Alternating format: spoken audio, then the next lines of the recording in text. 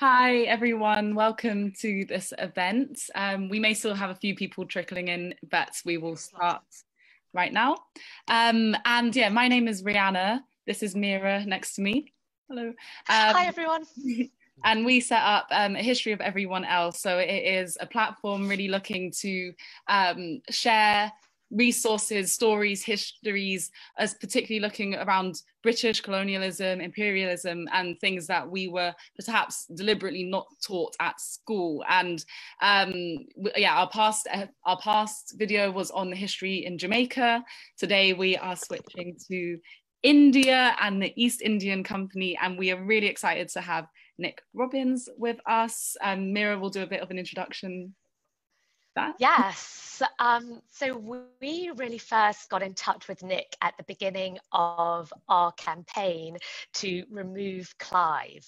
After being hugely inspired by the toppling of Edward Colston in Bristol, the removal of the statue of Robert Milligan in Tower Hamlets, and also the final fall of Cecil Rhodes in Oxford, we felt that now there was really an energy and an appetite for a real reckoning with Britain's imperial past and British Empire.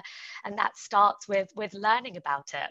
And so we found Nick, or Nick found us, when we started to organise around moving the statue of Robert Clive from its current pride of place in Whitehall and to a museum.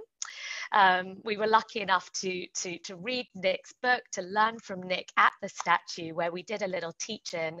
And if you go on our Facebook page, you will be able to watch what we learned. But it was at that point that we had this idea to bring that experience to as many people as we could via an online virtual walking tour. And that's how we ended up here. So, Nick, it would be brilliant if you could tell us a little bit about yourself. What actually is the East India Company, and why is it that you've been so fascinated by it? Well, thanks, Meera. Thanks, Rhianna. It's really great to be on this this event this evening. And I first came in touch with the East India Company in the late 1990s. In fact, I was working in Bangladesh. I was working on labour standards in the garment sector, trying to improve conditions, particularly of women workers.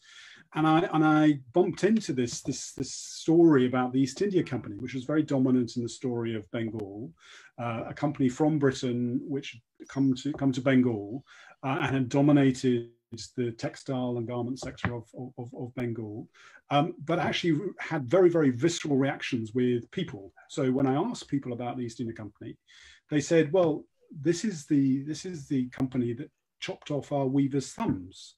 And I studied history at university, but knew nothing about the East India Company. So this struck me as a big story. And I went to work in the city doing responsible investments. I said, okay, I'm going to go walk to the company's headquarters and find out more about it. And I went to the company's headquarters, and everything in England has a plaque or something, and there was nothing there. So there was a strange invisibility. You talk to some ordinary people in Asia, South Asia, China, and you immediately get something, and some sort of invisibility in England, so in Britain. So that was the start of the story. So I can jump in and start this tour. Yeah, well, just before you do, actually, I think I want to hand over to Rhianna to tell people how they can kind of get involved and how they can ask you questions while you're talking. Right. And I'm going to launch a little poll. So for those who have joined on their computers, please do answer. We've asked you guys the question, how much do you already know about the East India Company? I want to get a sense of kind of what's the existing knowledge in the room. Cool. So yeah, whilst you're doing that poll, a little or nothing at all about the East India Company, yeah, we want to make this interactive for people who are within the Zoom. So please, at any point during the tour, basically Nick is going to walk us through glimpses of his walking tour in London. You can chat, you can write your comments on the chat, we will respond to them. If you have questions, we can get them to Nick to kind of respond to during the tour, or we'll have a Q&A afterwards. And yeah, we also have a special Q&A button, so if you want to like put a question specifically in there, we can see the questions, so you don't need to do it to the whole chat. but please do introduce yourself on the chat if you want to, and just let us know who's in the room. And yes, the tour will last for about 30 minutes and then we'll go. Okay, here we go. So we have the results. Meera, do you want to have a look? Well, yeah, I mean, it looks like most of the people know a little bit, and actually a surprising amount know a lot. And I think, yeah, Nick, this is something that you mentioned to us, that when you've done these walking tours in the past, people do come with a lot of their own knowledge, and they're able to kind of share that during the event. And then there's a handful who know nothing at all, so this will be brand new to them. Perfect. And I've just been told by someone that attendee chat is disabled, so we'll fix that during the tour, so you guys will be able to chat whilst Nick goes. But I think at this point we're able to just start the tour. Let's do it. I'm just going to, while we're going, I'm going to have one more poll up for you to answer at any point, which is, do you think the Clive statue should be removed from Whitehall? So given that so many people in the room know a little bit, you know, you might know, you might have a view, but what I want to see is whether that changes also by the end. But for now, Nick, over to you to take us through the City of London.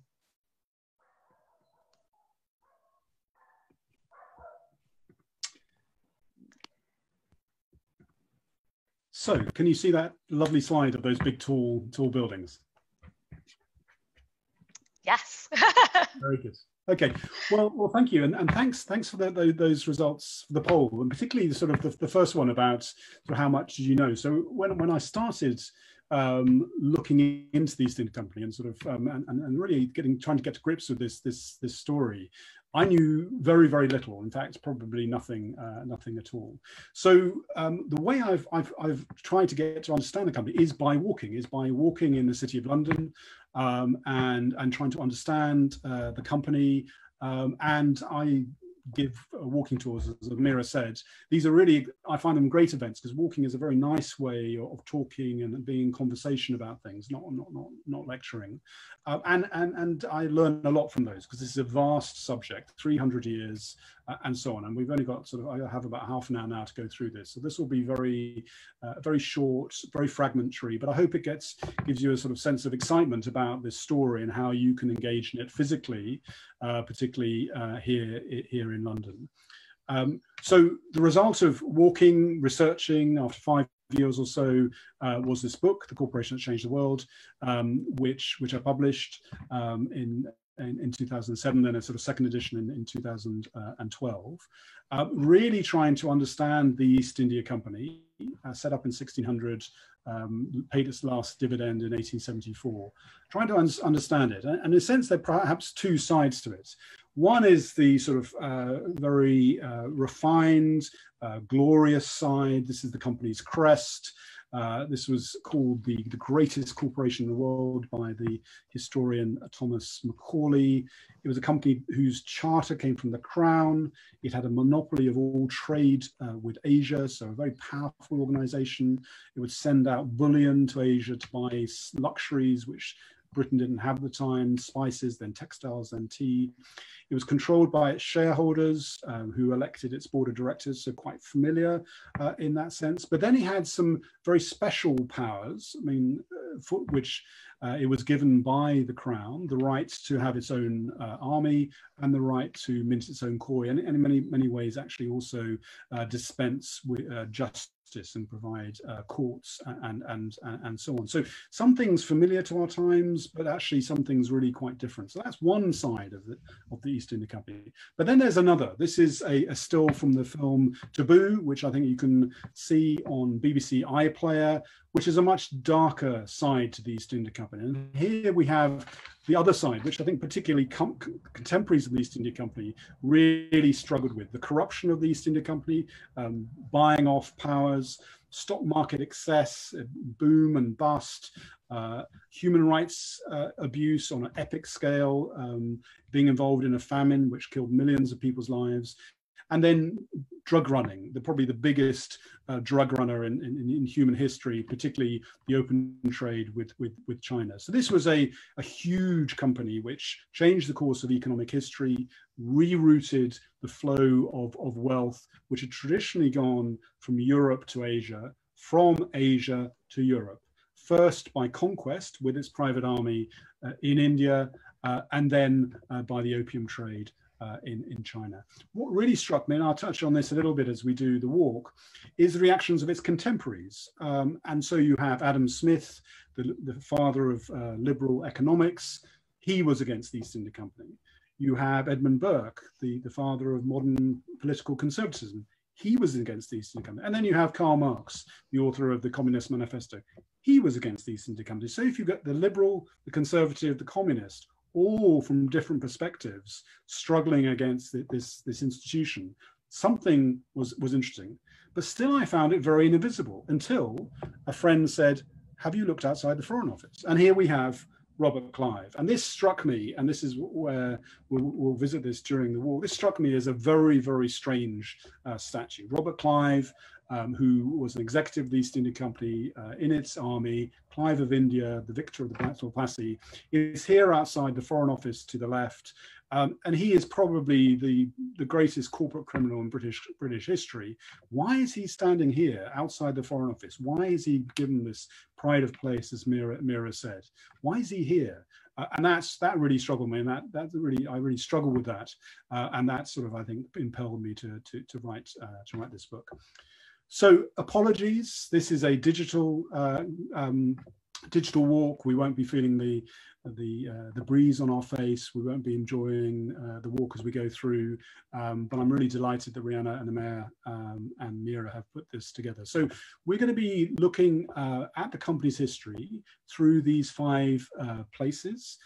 This is a fragment of the company's history. I'm going to touch on things. It's not going to be complete. So please, in the questions, do ask questions, do read more, and do the walks yourself. We're going to start at the pub, the initial story of the company, its initial few years. We're going to move on to the company's headquarters in Leadenhall Street in the city and go through the story of the great acquisition when the company, a shareholder-owned company, acquired Bengal, the richest province of the Mughal Empire. We'll then move on to the warehouses where the company stored the wealth it brought in from the East. Head on to the Royal Exchange near Bank, where we'll talk about the sort of latter part of the company's history, particularly the company's role as the architect of the opium trade and smuggling into China. And then we'll end right in Whitehall with the execution of John Company. John Company, the nickname for this East India Company. And in terms of the story and the walk we're going to do this evening, we're going to start in the city to the east of London and then move to the west to Whitehall. And in the walk I give when we do it physically, we take the tube. You can also visit the docks further to the east, which has another part of the company's history. So let's head to the pub. So on Fenchurch Street, those of you who know London, you'll see the East India Arms. You'll see Google Maps images throughout this tour, and in many ways you could think, well, is this just a piece of sort of heritage and has no real role in terms of sort of the reality of history. This is a street map from 1800, and you can see it's a little bit faint. But on the right-hand side, you have the India Arms Tavern, and then to its left, the East India warehouses. So this is, I think, really signifying that the company was very much involved in physical trade. It would send out bullion to Asia to buy the goods that it wanted to import in the import-export business, bring them back to the docks, and then these would be stored in warehouses across the city like this one here, and then the goods would be auctioned at the quarterly auctions of the East India Company. So where did this all begin? This is a map of the East Indies from I think the 1690s. So the East India Company had nothing to do with India at the beginning. It was the East Indies, what we now consider to be Indonesia, and the company was set up in 1600 in England, given the charge by Queen Elizabeth, to break into the spice market, particularly pepper, but also nutmeg and other spices. And England at the time was a very marginal, very poor country, and was desperate to break into these more sophisticated markets and have access to these really wonderful products, which would enhance the lifestyles of those back in England. For the first 150 years or so 1600 to about 1750, the company was really struggling to gain a foothold in these Asian markets, often was bested by the Dutch East India Company. There were many East India companies. The English East India Company was only one of those. But really, its turning point happened when it started to move into India, into the Mughal Empire. This is a picture of Calcutta, which was one of the company's factories or forts, which it established along the coast of India. First in Madras, now Chennai, Mumbai, now Bombay, now Mumbai, and Calcutta in Bengal. And this was the company's sort of second great sort of commercial success after spices, was importing particularly cotton textiles from India, the bandana, the calicos, the chintzes, the dungarees, the ginghams, the muslins, the seersuckers, the taffetas. These created a huge lifestyle revolution back in Britain, created actually a huge protests as well from local weavers who were protesting against cheap Asian imports, and made the company's fortune. The one problem was the company still had to export silver bullion to pay for all these imports. And Bengal was known as the sink into which bullion would flow, never to return. So one of the company's big challenges was how to send less silver and bullion. So we're going to move on now from the pub a little bit north to Leadenhall Street, where the company's headquarters were situated. And this next session, we're going to look at, particularly, we're in the 1750s, we're going to look at the great acquisition engineered by Robert Clive around the Battle of Plassey, which really moved the company into a new stratosphere in terms of power and ability to create wealth for itself, but also create huge human harm. So we're up in Lime Street, looking at this Google view, and you can see on the right there the Lloyd's building, glamorous modern building, which sits on the site of where the East India Company headquarters were from 1648 to 1858. And so this is what I visited when I went to the city, and trying to find sort of a legacy of the company, a physical memento or some sign that the company existed. This was the first headquarters.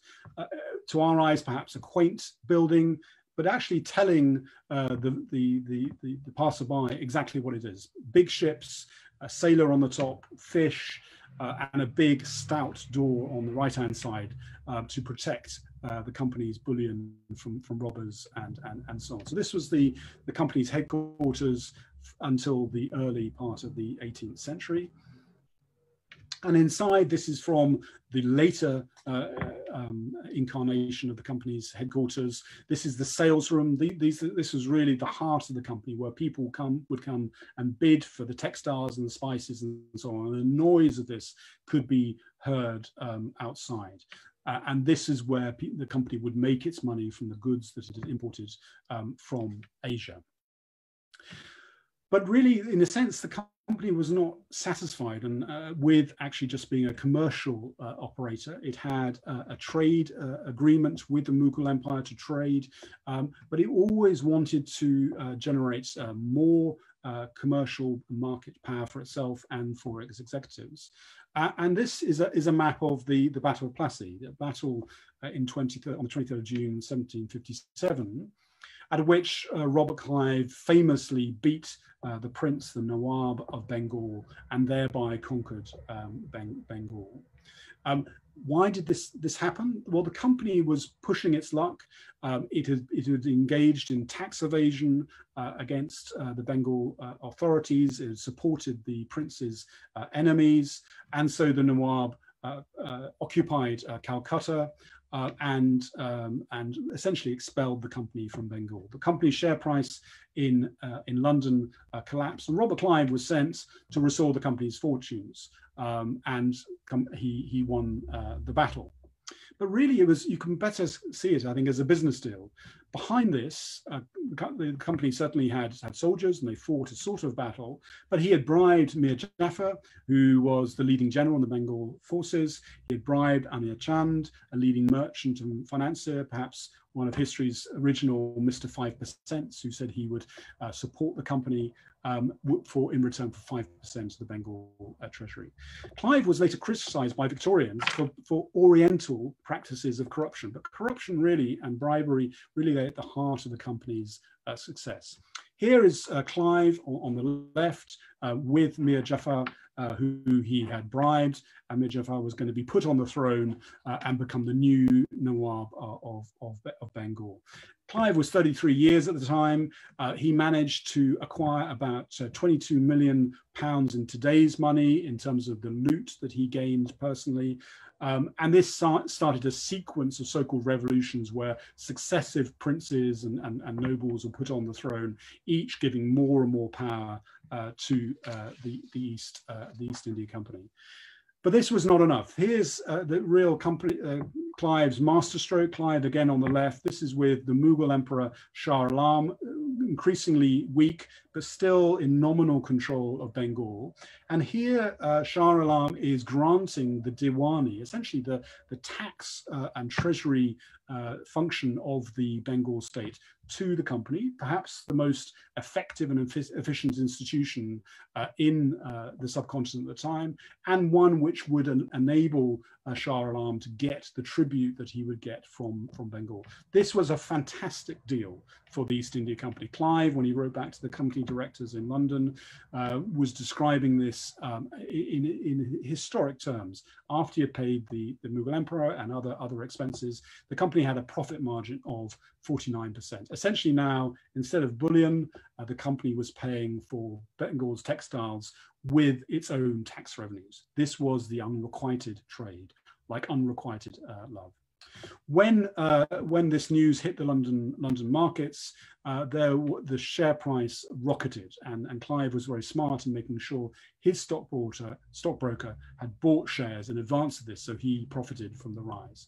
The Gentleman's Magazine, a newspaper at the time, wrote thus: "The prodigious value of these new acquisitions may open to this nation such a mine of wealth as not only to pay off the national debt, take off the land tax, ease the poor of burdensome taxes, but to add to the dividend the company paid, as will astonish Europe." But what do you expect would happen if a profit-motivated corporation with its own private army took over the inland revenue without any countervailing power? To find out, we're going to go now further north to Cutler's Gardens, one of the company's warehouses. And here's I want to go into this theme of the Bengal bubble. Here's the street view. It's still a textile area in the east of London. And here on one of the walls of Cutler's Gardens, a big warehouse complex to the east of Liverpool Street, is a plaque which was temporarily put up on the walls to try and again in a rather sort of mysterious and rather sort of understated way tell a little bit about the company's former presence in these warehouses. So these words on the outside are taken actually from a poem by John Masefield, who visited the warehouses in the early 20th century. I'll just read it to you to give a sense of where this all came from. He is sending his thanks to the owners of the warehouse for allowing him to visit it. And this is his thank you letter. "You showed me nutmegs and nutmeg husks, ostrich feathers and elephant tusks, hundreds of tons of costly tea packed in wood by the Singalese, and a myriad drugs which disagree. Cinnamon, myrrh, and mace you showed, golden paradise birds that glowed, and a billion cloves and odorous mount, and choice port wine from a bright glass fount. You showed for a most delightful hour the wealth of the world and London's power." So these warehouses were designed to hold the wealth of the world. And this is really the picture of what happened. If you look at these two spikes, this is the company's share price. On the left, the far left, you have June 1720. This is the South Sea bubble. But in the middle, you have around March 1769. The peak of this bubble is what I call the Bengal bubble. You can see on the left-hand spike, side of that spike, this is the share price surge after the news of Diwali reached the London markets, and the shares doubled. But in March 1769, the market had a tremor. There were disturbances in London, in India, sorry, and the share price fell and slid for over the next decade by more than a half. And if you look at the sort of the height of that share price, which obviously that was what most people in London were concerned about, it never really recovered for about 40 years. It took 40 years for the share price to recover from this collapse. This was a company which had become too big to fail. It was involved now in a credit crunch. It had run out of money. It had a stock market crash. And over in Bengal, there was something far worse. There was famine. This is an engraving actually taken from the 19th century, when there was also terrible famines in India. India has frequent droughts, but the Mughal Empire had a famine relief system. Now Bengal was being controlled by a company who controlled the tax system. Actually, the tax rates were put up when news of the famine arrived. Company executives controlled the grain trade, and the result was famine, human catastrophe on a huge scale. This shocked contemporaries in England as well as contemporaries in India. This was a terrible disaster that the company had engineered. One of the writers at the time, Horace Walpole, wrote this: "We have murdered, deposed, plundered, usurped. Nay, what think you of the famine in Bengal, in which 3 millions have perished, caused by a monopoly of provisions by the servants of the East Indies? All of this is coming out, unless the gold that inspired these horrors can quash them." British rule in India and Bengal began with the famine of 1769, 1770, and very tragically, sadly, again, ended in famine in the Second World War. As I say, the company was now out of control. The company was seen to be a failure at home, collapsing financially, and a disaster abroad, inflicting huge human suffering. This is one of the many cartoons that were published during the company's lifetime to show this, I think, popular concern. This shows Robert Clive on the right, recoiling in horror at what is described as the ghosts of the black merchants. So these are Indian merchants who have come to haunt Clive, to accuse him of the crimes that he had set in motion, and to demand justice. Clive actually escaped censure from the inevitable parliamentary inquiry, declaring himself astounded at his own modesty for not taking more after Plassey. But the company was, as I say, out of control, and it needed to be reined in.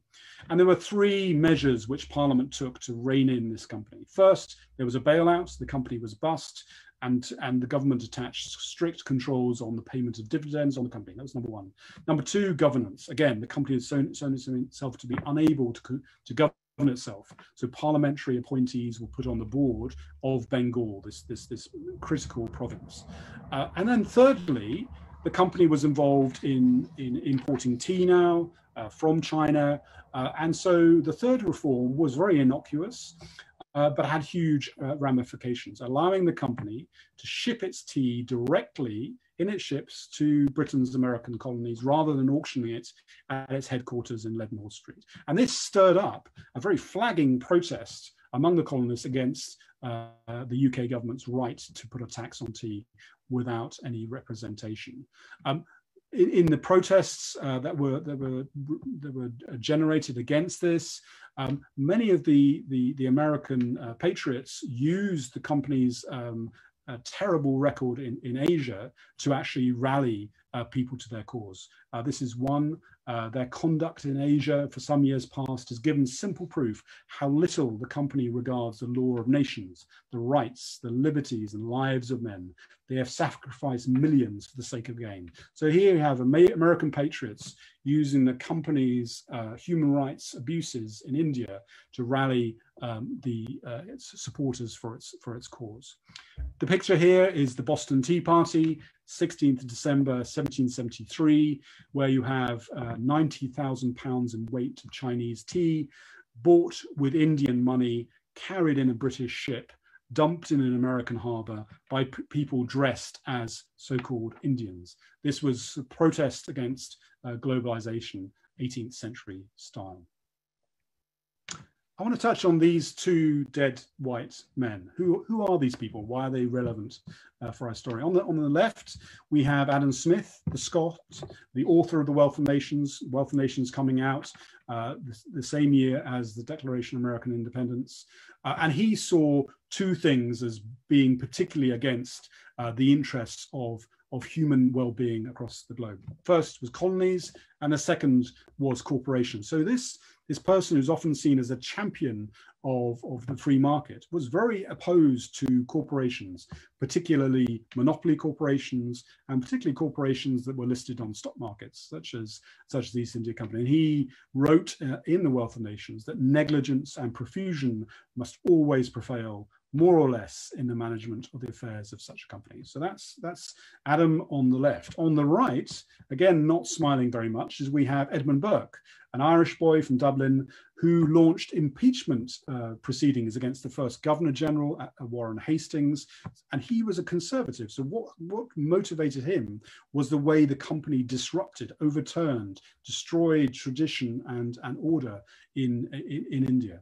And he wrote at the end of this life, he failed in his bid to impeach Warren Hastings, but he wrote at the end of his life, if Europe ever recovers its civilization, this work of mine will be useful. Remember, remember, remember. So the struggle against the East India Company by people in Britain to try and bring this company under control, this in many ways failed. The British state was increasingly controlling the company, but actually this was not done with really sort of human interest in mind. We're going to go to the next stage of our walk in the city. We're going to walk westwards from Cutler's Gardens down to Bank to the Royal Exchange to really look at the final phase of the company's commercial history. And go really into the company's history and its involvement in drug running and the opium trade. So here we are. This is the old lady of Threadneedle Street, the Bank of England, facing us. And to our left, just out of view, is this statue, the statue of the Duke of Wellington, again, who has a part in our story. And I think one of the things that struck me as I've been investigating the story is actually, if you look at the East India Company, it's like a stick of rock, and you can get to pretty much anywhere in British history by looking through the East India Company, into literature, into fashion, into military affairs, and so on. And he really symbolizes, the Duke of Wellington, the shift from the company being a commercial company to one that was increasingly driven by conquest and led by aristocrats rather than merchants. In the 1780s, only 7% of the company of India was under company control. By the time of the Indian Great Rebellion in 1857, it was 60%. So Arthur Wellesley, Duke of Wellington, was also involved in the company's rise in India. And his particular battle was against Tipu Sultan on the right here, the Sultan of Mysore, known as the Terror of Leadenhall Street, for the way in which he was really one of the few people able to stand up to the East India Company and use modern methods of military warfare and military technique to stand up to the East India Company. In May 1799, Tipu Sultan's capital, Seringapatam, was captured by the company's forces led by Arthur Wellesley's brother, Richard Wellesley. And if you go to many of the Britain's sort of country houses owned by National Trust or so on, you'll see some of that loot from the sack of Seringapatam in many of these country houses. And you'll see some of that also in the Victoria and Albert Museum. Arthur Wellesley, the future Duke of Wellington, was sent into the hinterland of Malabar to suppress rebellion. His tactics were very clear. The more deserted villages you burn, the more cattle that are taken off, the better. The people of Malabar are not to be coaxed into submission. Terror will induce them to give up their arms. Wellesley picked up a virulent skin infection called the Malabar itch, which could only be treated with baths of diluted nitric acid. And his reputation from his exploits in India were well known, and Napoleon called him the Sepoy general. But I want to focus a little bit on this part of the walk on tea. Here you have a Chinese tea factory from Canton and now Guangzhou. You see a Western tea merchant down on the left there. The company had been buying tea from the 1660s, very, very controlled circumstances, only allowed to visit China through Canton, through Guangzhou, only for a few months a year. The company was increasingly being stripped of its commercial functioning. It was stripped of its monopoly with India in 1813, and then in 1833 it lost its control of trade with China. The company has secured the wealth of India by conquest, Battle of Plassey, and subsequently, as I've shown. But it still had to ship immense amounts of bullion to China, silver bullion to China, to pay for the tea. And tea was available nowhere else in the world at that time. And really, how could the company, again, like in India, what could the company do to replace this silver bullion? The answer was opium. And here's a wonderful picture of two workers carrying a chest of opium made in Patna, the capital of Bihar, to the west of Bengal, with the company's chop or mark you can see there in the middle, UEIC, the United East India Company. With the conquest of Bengal, the company had access to the Bihari opium fields, territories, the best opium growing areas in Asia. And these were sold under company monopoly. The smuggling started in the 1780s. China banned the import of opium for obvious reasons, to try and control drug abuse and so on. And increasingly, the company would systematically smuggle opium. It was sold in Calcutta to private merchants who would then smuggle it into China, receive silver. The silver was then deposited in Canton, and from this, the company would then buy its tea. When the company lost its monopoly of trade with China, the opium trade was then led by a new range of traders, including Jardine Matheson, whose headquarters in London are at 3 Lombard Street, just by the Royal Exchange. The Chinese eventually reacted against the huge damage that was being done in terms of health, in terms of economy, by the opium trade, prompting the opium wars. When I was exploring this initially, again, my ignorance was such that I thought the opium wars was the Royal Navy stepping in to suppress this illegal trade in drugs. Nothing like it. It was actually the reverse. The Royal Navy and the British forces stepping in to prevent China exercising its right to suppress an illegal trade. This is a picture from the Second Opium War from 1857. You have a steamer destroying the Chinese Navy. William Jardine, the founder and leader of Jardine Matheson, was incensed that he was seen as an opium smuggler by many in the press. And he asserted that we are not smugglers. It is the Chinese officers who smuggle. And then look at the East India Company. Why? The father of all smuggling is the East India Company. By the time the Second Opium War was over, Beijing had been sacked. The company itself was no more. And this is going to be the final stop on our tour today, where we cross across town from the city to Whitehall.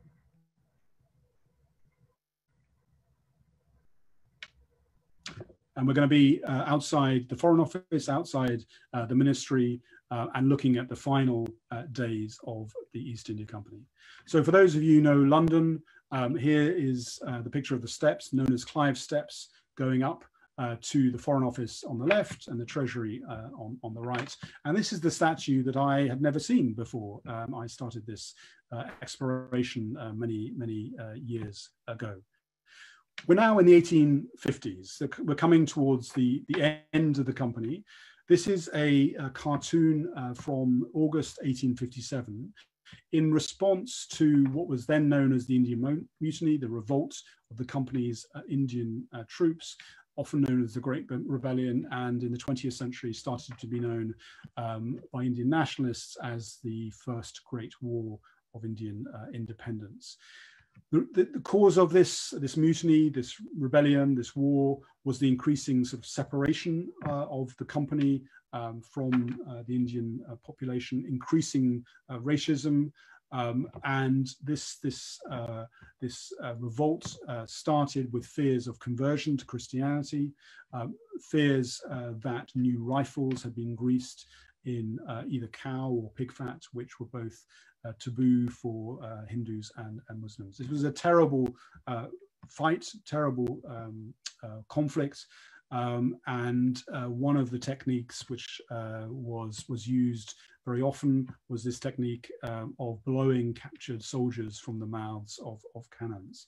This has been used by Punch to actually show, I suppose, the scorn and sort of hatred now that the company was now in, that it had clearly failed in India. So this is the execution of John Company, the nickname for the company, the blowing up there ought to be in Leadenhall Street.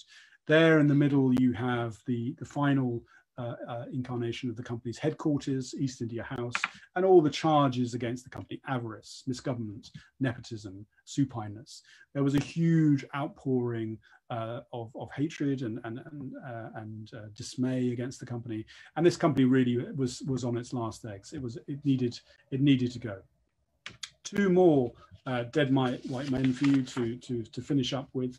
On the left, we have John Stuart Mill, who I read at university as a great liberal thinker who wrote on liberty and on the subjection of women, known as a great sort of a great supporter of liberal values. But he worked for the East India Company for 35 years. And had risen to become a leading executive for the East India Company at the time of the mutiny, of the rebellion in 1857. He was an interesting fellow, and this is what I managed to find about how he acted when he was working in East India House in the city. When particularly inspired, he used to not only strip himself of his coat and waistcoat, but of his trousers, and so set to work, alternatively striding up and down the room and writing at great speed. So these Victorians were not as stuffy as we thought. But he was sent in by the company in 1857 to ask for a stay of execution to stop the company being wound up. And he argued that the company had won an empire for Britain at the company's own expense with no cost to the British Exchequer. Parliament threw it out, and in November 1858, the British Raj, direct rule under Queen Victoria, started. Very importantly, the company's focus was on ensuring the interest of its shareholders, and dividends continued to be paid until 1874, and then £100 of shares could be transferred into £200 of cash. So to the end, the shareholder interest was predominant in the company's concerned. On the right, we have Karl Marx, who was then writing for the New York Tribune. And if any of you want to read his journalism, it's excoriating and fantastic to read. His epigraph on the company was this: they do not die like heroes, it must be confessed. They have bartered away their power as they came into it, bit by bit, in a businesslike way. All the company's possessions now shifted east. 3 years later, the East India House in the city was knocked down and other buildings put in its place. We have a lot of the company's artifacts in the Foreign Office and also in the Victoria and Albert Museum, in the British Library, and so on. And then we have this statue, the statue of Robert Clive. Now, Clive died in 1774, as it says there. He died at his own hand. He was a suicide. He's buried in an unmarked grave in Shropshire, where he came from. When he died, one of his biographers now says he was the most hated man in England, and Samuel Johnson suggested that Clive had acquired his fortune by such crimes that his consciousness of them impelled him to cut his own throat. This is not a statue that was put up by his contemporaries. It was put up 150 years later, just as the British Empire in India was starting to falter in the early 20th century, by Lord Curzon. The Liberal Secretary of State for India, John Morley, who would be in the offices to the left there, actually suggested that a statue to the Indian nationalist hero Garibaldi should be put up instead, because Clive had created such trouble. That was put up 150 years after Clive's death, and I think over 100 years after the putting up of this statue, we need to question it. And indeed, in the 2012 edition of my book, I suggested that the statue should be taken down and put in a museum, never really thinking that this could happen. Thank you very much. I'd like to move on to just this final image, sorry, of a piece of inventive sculpture, suggesting a way of adjusting Clive's statue with this shadow on the floor of all the misdeeds that he was associated with in India. So you imagine the statue in Whitehall, it would be accompanied by this shadow on the floor, and that's the end of the walk. Thank you very much. I'm going to hand over back to Meera and Rhianna and Meera. Thank you very much. And I hope you're not out of breath like I am. Thank you. Wow. Thank you ever so much, Nick. Wow, yeah, that was really amazing and just so much information. So thank you for sharing. And I'm not at all surprised that you're out of breath. That really was a bit of a whistle-stop tour. We have some questions for you though, so you can't kind of switch off completely. And the first one I'm going to ask is from Risa, who's written in the chat. And she wants to know, were there other corporations at the time, or, you know, near, that are comparable? You know, there were other European colonial powers. There was, a large amount of French colonies, Portuguese colonies, Spanish colonies. Is it interesting to compare the East India Company to any other corporations? Nick, you're on. Oh, Nick, you're on. There we go. There we go. So yes, I mean, the European sort of colonization and imperialism had many different vehicles, but the company was one of these. The Portuguese in India set up what they called the Estado de India, so it was a state-run thing. The Dutch had an East India Company. It was a mixed model, shareholders and state. Very brutal in Indonesia, very, very poor reputation. The company was used again, a chartered corporation by the Crown in the Americas, Virginia, the Hudson Bay Company, and so on. So this was a vehicle where essentially the Crown would charter a bunch of private sector merchants and investors to engage in trade and also pursue national interests. Perhaps the Royal Africa Company is another one which has been very much in the news, with Edward Colston, who is a board member of the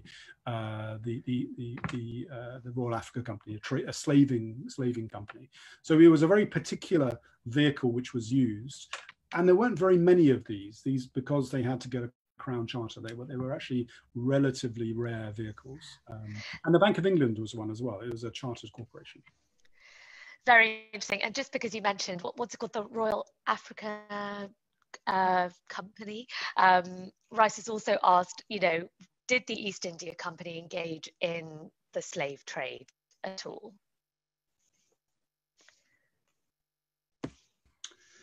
Yeah, it's something I haven't looked at very much, but there was involvement with the company, not in the slave trade between Africa and the Americas, but there was slavery in Asia as well. So it would be engaged in that. But it's one of the many avenues of this story which I haven't looked at so much. But yes, I mean there are cases of that, but not the sort of the main African slave trade, as far as I know. Interesting. And so there's quite a few questions here, so I can kind of combine two that I see that are related somehow a little bit. So Swasti, I hope I say your name right, has asked that they're curious to know when and under what circumstances was the building of the East India Company's headquarters abandoned or demolished. So yeah, how did it kind of disappear in this way? And this relates as well, I think, to another question that's come in that says, does more need to be done to recognize the dark past of the East India Company and colonization? How, why? So as you say, there's so much of these buildings have actually been disappeared from our streets, and how should we remember this in the UK at least? Yeah, so it's an interesting one, and I think in a sense because, I mean, actually, Britain is a culture which is dominated by heritage, but actually often the City of London is has very little sentimentality to it. So when a building has lost its purpose, it'll be knocked down and something else will be built in its place. So as part of the sort of settlement in 1858, this failed corporation was essentially nationalized, and all the goods that it owned, including its buildings, became part of the sort of state property. And so it was, the land was sold off and the building was knocked down in 1861. And so that was, and the company sort of still retains a sort of zombie-like existence in a couple of offices in the city, simply to administer these last payments of dividends until 1874. If you go to Amsterdam, you have the Dutch East India Company, and there the buildings are still there, perhaps because Amsterdam was actually maybe a little bit more sentimental, but was less dynamic as a city in the 18th century. And it's now part of the University of Amsterdam, so you can visit it in Old Hog Street, Old Oude Hoog Street, in Amsterdam. So when COVID is over, somehow we can go visit. Meera, did you have something to say? Well, I'm just going to keep, we're getting quite a few questions in. This one, Phoenix, is from Salil. Can you tell us about the importance of Surat to the company and how its importance declined once the company got Bombay as a dowry from the House of Braganza? So actually, this is a little out of my depth, so you may need to kind of talk us through this a little bit. I think this comes from a Salil who knows a lot about the East India Company. It sounds like it. This is one of the things. Unfortunately, Salil, I can't ask that question. I know nothing about Surat, and this is one of the things. This is an immense history, and this is why I enjoy these walks so much. You could probably tell me about Surat. And people, when I do these walks, they come with this fantastic deep information on particular parts of the company. I've looked at it through, I suppose, the window I'm interested in, which is that as a corporation, which has some of the things, metabolism that we can recognize, shareholders and the sort of the excess on the stock market, actually before Plassey actually doing maybe a relatively useful job importing, exporting, and so on. So that was the window I went in through, but there are many things I don't know. Yeah. So that's why if I had been allowed, so panelists weren't allowed to answer that question, I would put answer to the question, do I know much about these things? I would have put a little, because I don't know the answer to the question. You're right. I should have given an option of I know more than Nick, or I know other parts of this history very well. I'm going to ask a couple more while we've got time. And this is one I'm really interested in too, and it's from Murad.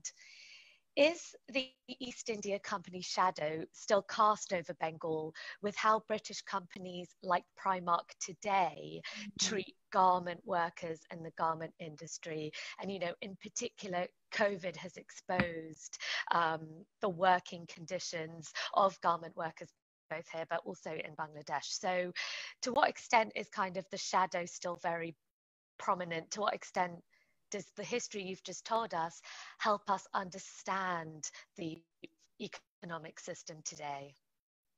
Well, I mean, thanks, Meera, for the question, and I'll try to answer this one. I couldn't answer the last one, but I mean, I think that's where it started. I was doing work in Bangladesh, trying to improve labour standards for the garment workers, and that's where I first came across the East India Company.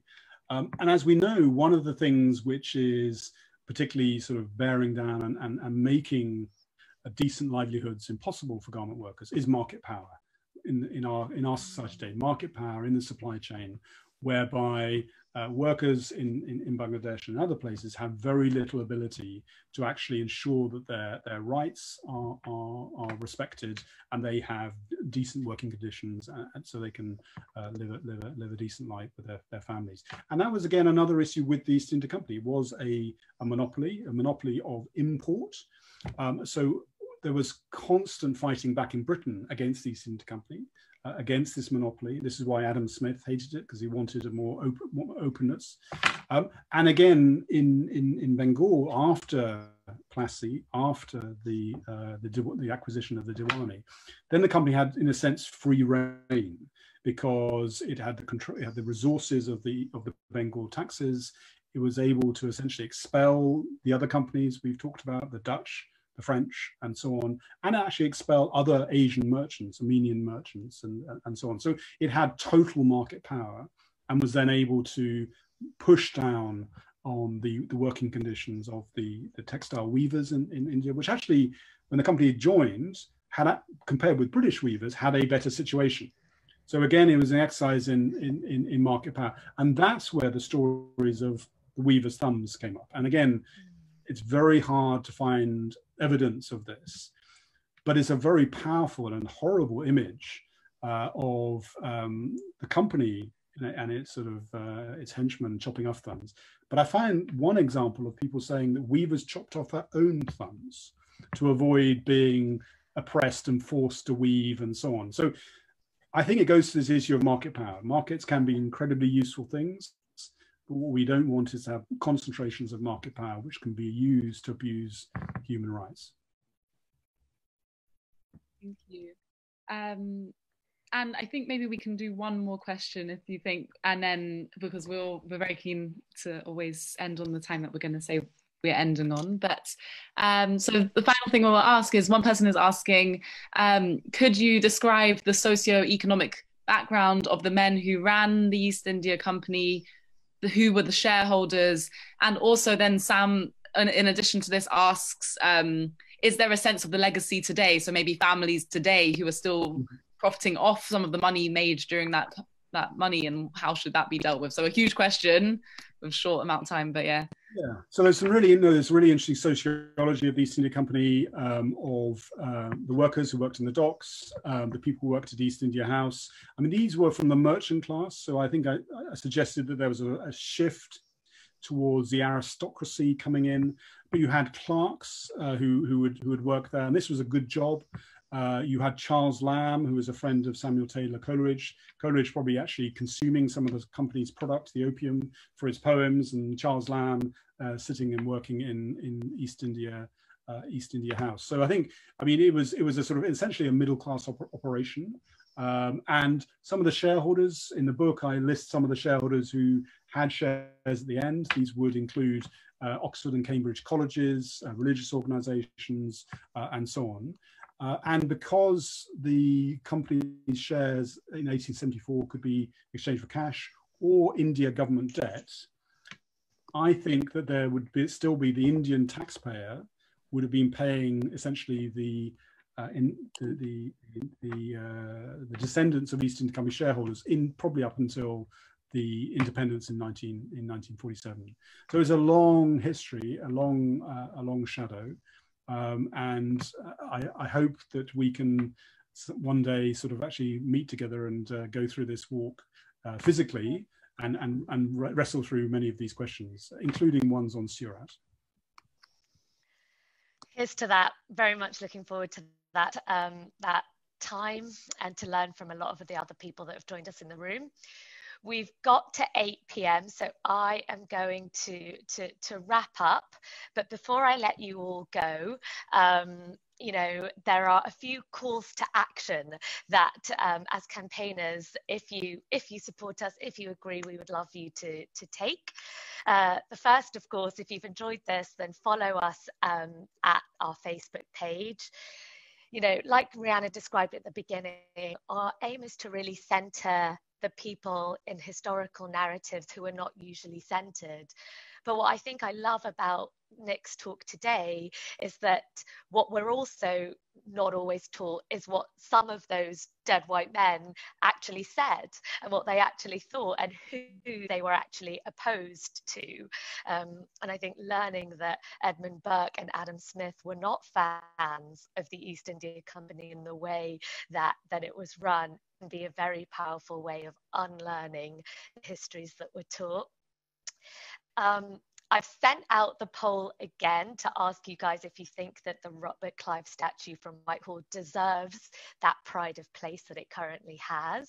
And if you voted that it should be removed, please do head to our change.org petition, sign it, and tick yes for updates, because we've got some cool actions lined up that we would love you to be involved in.